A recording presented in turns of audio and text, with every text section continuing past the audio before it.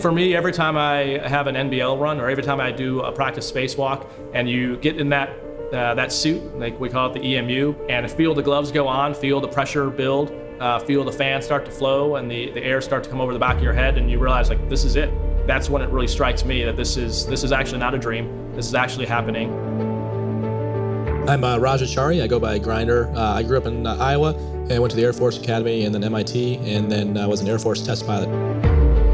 If I ask my mom, she definitely has memories of me as a child talking about being an astronaut. I always knew I wanted to do something related to aviation, but at the same time, I think I also started telling myself it wasn't really possible because it was just something to get let down from. Every phase of my life I had doubt.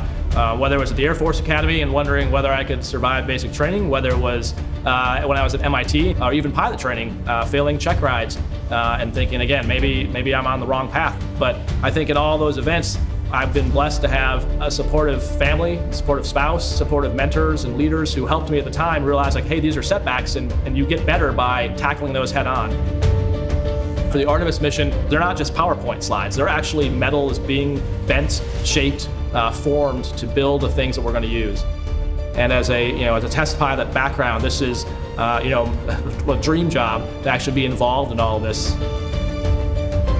Now looking back, I would have told myself, hey, just pause and appreciate what's actually happening around you and the magic of the moment that you're in. Newton talks about standing on the shoulders of giants. And I'm definitely not a giant, but if I can throw a little stepping stone out there, that would be my goal. My name is Raja Chari.